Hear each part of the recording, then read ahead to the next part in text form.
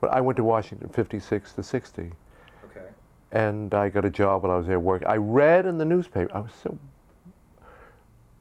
was pretty bored at school, and I read one day. It was great. The best thing about Washington was the National Theater, because that was the time when shows kept opening up. You know, it was a very hot out-of-town tryout.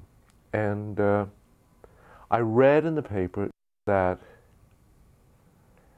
the assistant to the manager was going to go to New York to become an actor, and there was a post was open, and the only requirement was you had to be stage struck.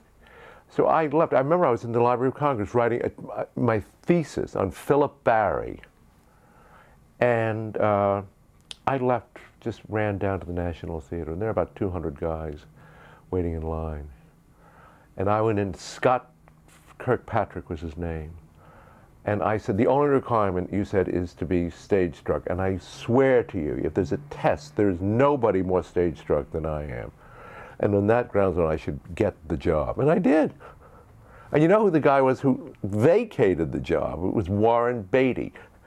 And he left to go to New York in 59 or something. And anyway, it was great. But then the priests came to a matinee one day. I mean, it was the pleasure of his company, a matinee, and I was selling orange drink. I checked coats and did the lost and found and sent out the mailings and did the intermission. And I felt I was running, that everything was dependent on me.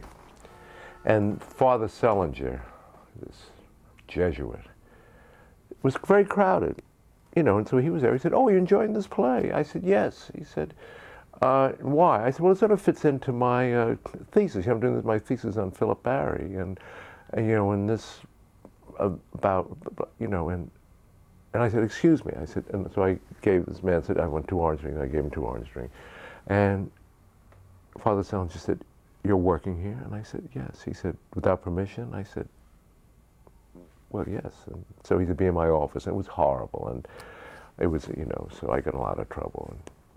And had to, Georgetown was very small in those days. It was really like a high school.